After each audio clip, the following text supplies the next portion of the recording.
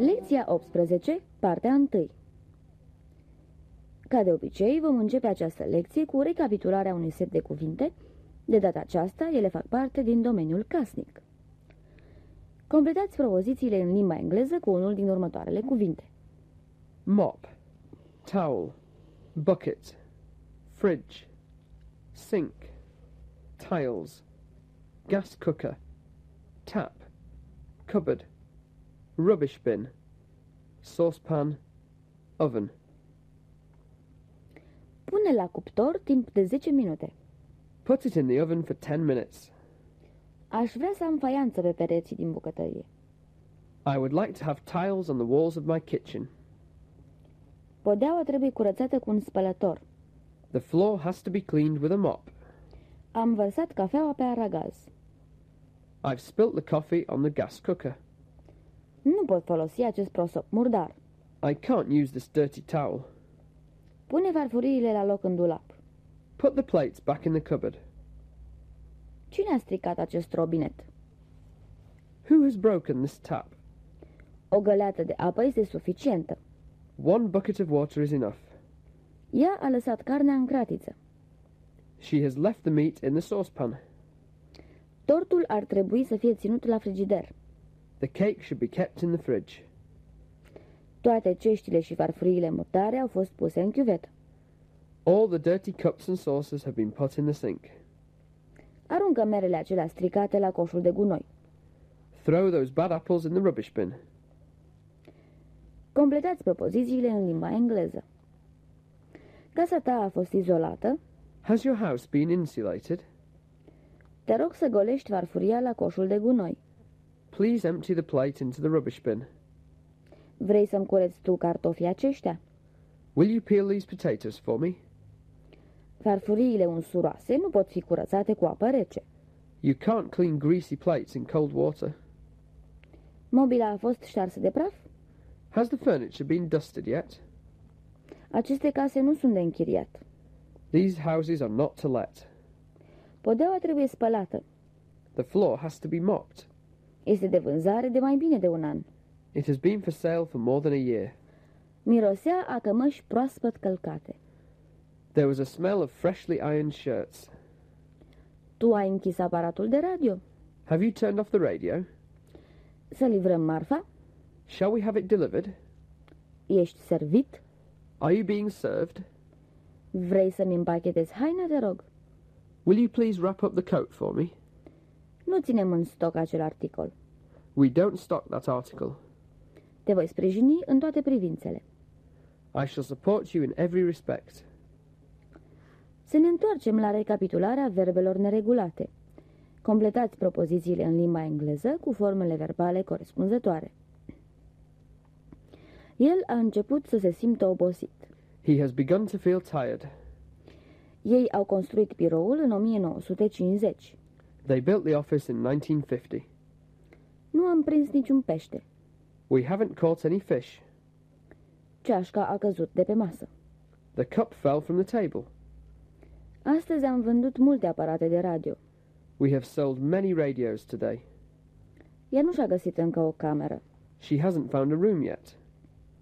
El nu putea să stea în picioare, fiindcă îl durea spatele. He could not stand because his back hurt. Ai dormit bine? Have you slept well? Devenea din ce în ce mai dificil. It became more and more difficult. Nu știam că îmi pierdusem portofelul. I didn't know I'd lost my wallet. Ce înalt ai făcut? How tall you have grown. I-am întâlnit în Austria. I met them in Austria. Soarele abia răsărise când ne-am sculat noi. The sun had hardly risen when we got up. Ei au închis toate ferestrele înainte de a pleca. They shut all the windows before leaving. Ți-ai cheltuit toți banii? Have you spent all your money? De obicei, el purta un pulover negru. He usually wore a black jersey. Ziarul a fost luat de vânt. The newspaper was blown away by the wind. Uite, a înghețat apa. Look, the water has frozen. Ei au luat toți banii. They got all the money. Ei nu s-au trezit încă. They have not woken up yet. Ea a visat că era urmărită. She dreamt of being followed. Săptămâna trecută, fabrica a ars din temelii. The factory was completely burnt down last week. Vântul bătea cu forță dinspre est. The wind blew hard from the east. El a alergat ca să prindă ultimul autobuz. He ran to catch the last bus. Iată noile cuvinte. Fiți atenți la pronunție și rețineți traducerea. Literature. Literatură. Prose. Proză. Poetry. Poezie ca gen literar. Language. Limbă. Limbaj. Poem. Poezie. Fairy tale. Poveste. Basm. Line. Rând. Vers. Translation. Traducere. Chapter. Capitol.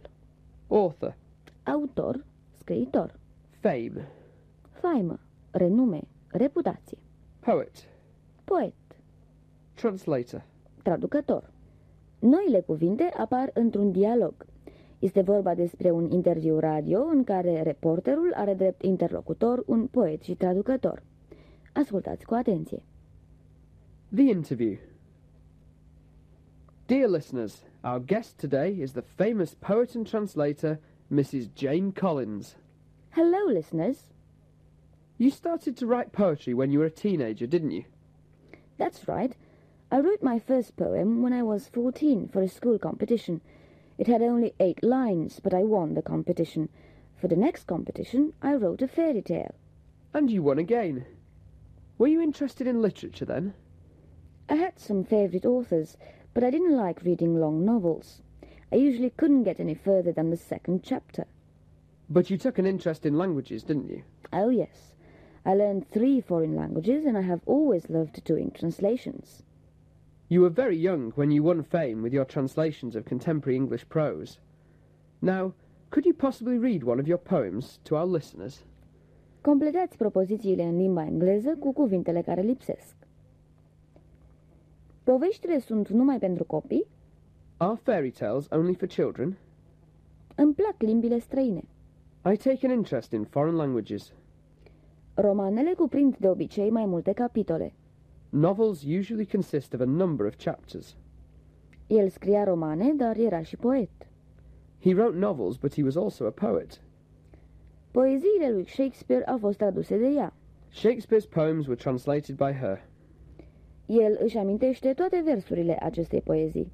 He remembers every line of this poem. Lui îi place foarte mult proza sud-americană. He is very fond of South American prose. Traducerea în limba engleză va apărea luna viitoare.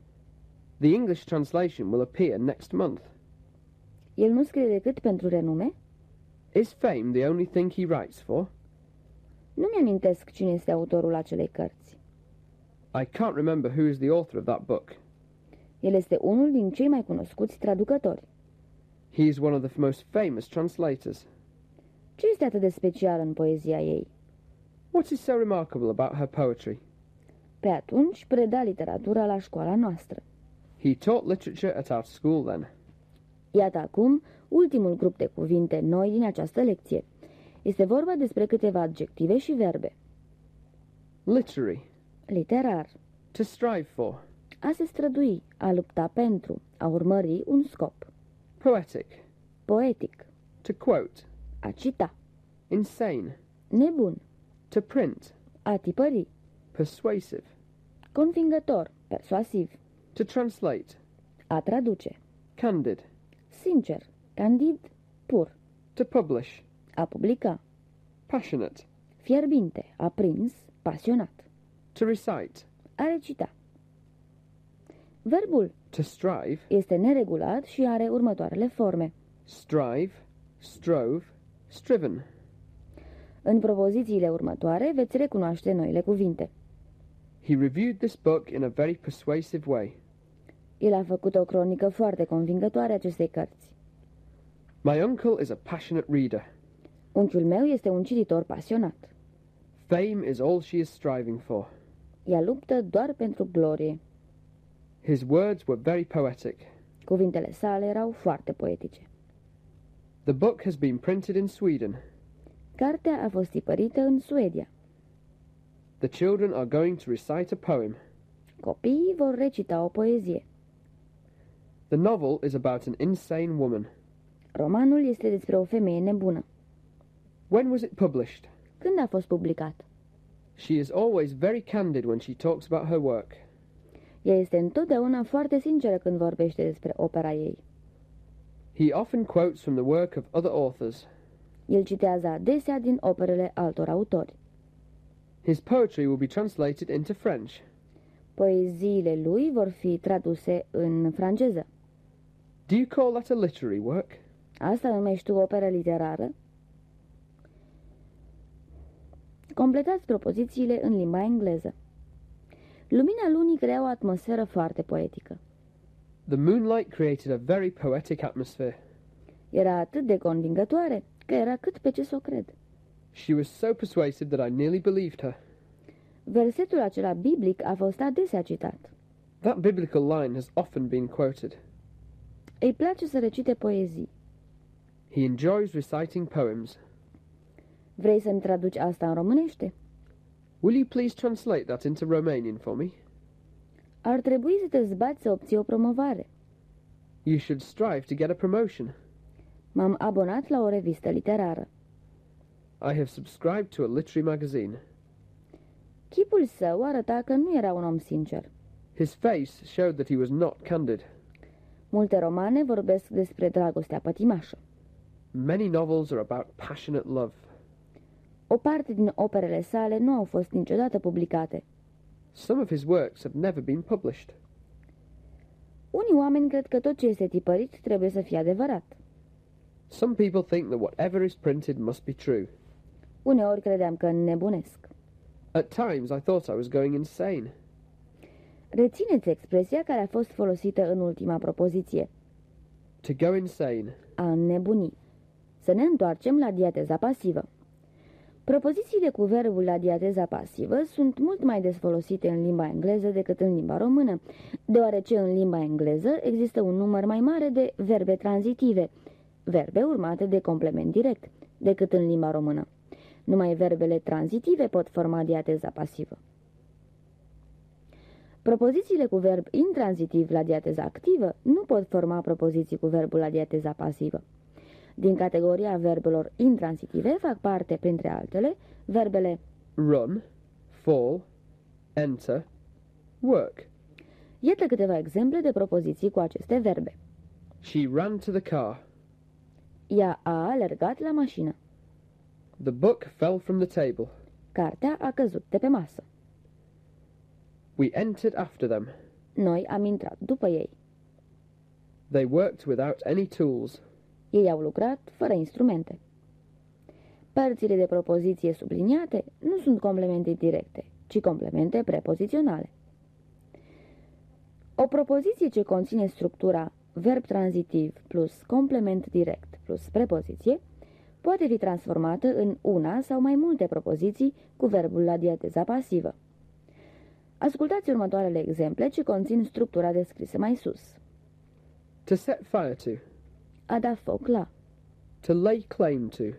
A revendica, a pretinde, a cere. To lose sight of. A nu mai vedea, a pierde din vedere. To find fault with. A considera vinovat, greșit, a se lega de, a critica pentru greșeli minore, a căuta nod în papură. To pay attention to. A fi atent la, a acorda atenție. To take notice of. A observa, a băga în seamă, a privi. To take care of. A avea grijă de. To make fun of. A râde de, a face haz de. În exemplele din grupa A, verbele nu pot fi separate de complement. În acest caz, nu este posibilă decât o construcție pasivă. Complementul prepozițional house, money, facts, me devine subiectul propoziției cu verbul la diateza pasivă. Iată câteva exemple. They set fire to the house. Ei au dat foc casei. The house was set fire to. Casei i s-a dat foc. He laid claim to the money. El și-a revendicat banii. The money was laid claim to. Banii au fost revendicați. She loses sight of the facts. Ea pierde din vedere faptele. The facts are lost sight of. Faptele sunt pierdute din vedere. He found fault with me. El m-a considerat vinovat. I was found fault with. Eu am fost considerat vinovat. În exemplele din grupa B, cuvintele subliniate pot fi separate de adjectiv sau de determinant. În acest caz sunt posibile două construcții pasive. They paid little attention to his words. Ei au acordat puțină atenție cuvintelor lui. His words were paid little attention to. Little attention was paid to his words. Puțină atenție li s-a acordat cuvintelor lui. They took sufficient notice of the car. Ei s-au uitat îndeajuns la mașină. The car was taken sufficient notice of. Sufficient notice was taken of the car. Mașina a fost examinată îndeajuns. We took good care of the patient. Noi am îngrijit foarte bine pacientul. The patient was taken good care of. Good care was taken of the patient. Pacientul a fost îngrijit foarte bine. They made great fun of him. Ei au făcut mare haz de el. He was made great fun of. Great fun was made of him. S-a făcut mare haz de el. Vom folosi într-un exercițiu regulile pe care tocmai le-am învățat. În acest exercițiu va trebui să transformați propozițiile cu verbul la diateza activă în propoziții cu verbul la diateza pasivă. Acolo unde este posibil, formați două propoziții cu verbul la diateza pasivă. We soon lost sight of the ship. În curând, nu am mai putut vedea vaporul. The ship was soon lost sight of. They will take good care of the children. Ei vor îngriji copiii foarte bine. The children will be taken good care of. Good care will be taken of the children. She has laid claim to the furniture. Ea și-a revendicat mobila. The furniture has been laid claim to. They take no notice of his letters. Ei nu bagă în seamă scrisorile lui. His letters are taken no notice of. No notice is taken of his letters. The soldiers set fire to the farm. Soldații au dat foc fermei. The farm was set fire to by the soldiers. They paid no attention to the news. Ei nu au dat nicio atenție știrilor. The news was paid no attention to. No attention was paid to the news. We have found fault with their translation. Noi am considerat greșită traducerea lor. Their translation has been found fault with. They made fun of his singing. Ei au făcut haz de modul în care a cântat el. His singing was made fun of. Fun was made of his singing. În această lecție ați învățat că numai verbele tranzitive pot forma construcții pasive. Totuși, această regulă are și excepții. În general, diateza pasivă se poate forma numai în cazul verbelor care exprimă acțiuni sau evenimente. Verbele care arată starea și care, de altfel, sunt intransitive, nu pot forma construcții pasive. Dintre verbele de acest fel, menționăm, printre altele, verbele Have, resemble, contain, consist of, fit. Iată câteva exemple. Am subliniat complementele directe care, în aceste exemple, nu pot fi transformate în subiect. She resembles her aunt. Ea seamănă cu mătușa ei. That bag contains apples. În geanta aceea sunt mere. The brown shoes fit me. Pantofii maro îmi vin bine. The novel consists of 4 chapters. Romanul este compus din 4 capitole. They have 2 cars. Ei au 2 mașini. Iată încă un grup de expresii des întâlnite în conversație. Ascultați-le și rețineți traducerile acestora în limba română. I'll see to it. Am să mă ocup de asta. I don't care. Nu-mi pasă. What's the use of doing it? Ce rost are să fac asta? What's the matter with you? Ce s-a întâmplat cu tine? It can't be helped. Nu e nimic de făcut. It's out of the question. Nici nu se pune problema. That will do. E bine. E de ajuns. E suficient. It's a shame. E păcat. On the contrary, Dimpotrivă. you are mistaken. Greșești. I'm much obliged to you. Îți sunt foarte îndatorat. Traduceți propozițiile următoare în limba engleză. Mașina nu se mai vedea. The car was lost sight of. Pisicile noastre au primit o îngrijire excelentă. Excellent care was taken of our cats. Pe perete s-a scris ceva. Something has been written on the walls. Copilul seamănă foarte mult cu părinții săi. The child resembles its parents very much. Cartea aceasta a fost tradusă de ea. This book was translated by her. Poezia a fost criticată pentru niște lucruri minore. The poem has been found fault with. Nu prea îi se dădea atenție profesorului. Hardly any attention was paid to the teacher. Lângă perete a fost pusă o bibliotecă. A bookcase was put against the wall. Ce rost are să tipărim asta? What's the use of printing this? De ajuns pentru astăzi. This will do for today. Casei i s-a dat foc de către copii. The house was set fire to by the children. Cuvintele mele nu au fost luate în seamă. My words were taken no notice of. Tabloul a fost luat de pe perete. The picture was taken from the wall. Din câte capitole este alcătuit romanul? How many chapters does the novel consist of? S-a râs de hainele lui. His clothes were made fun of. Această fustă nu-i vine bine. This skirt doesn't fit her. Vom încheia această lecție cu un exercițiu de pronunție. Ascultați cu atenție următoarele grupuri de cuvinte ce conțin sunete identice. Ah. Candid. Chapter. Talent. Language. That. A. Insane. Fame. Translate. Claim. Praise. O. Cloakroom. Quote. Prose. Row. Those. I. Line. Recite. Strive. Inspire. Fire. Lecția 18, partea a doua. Traduceți următoarele propoziții în limba engleză. El scria poezii timp de 6 ore pe zi.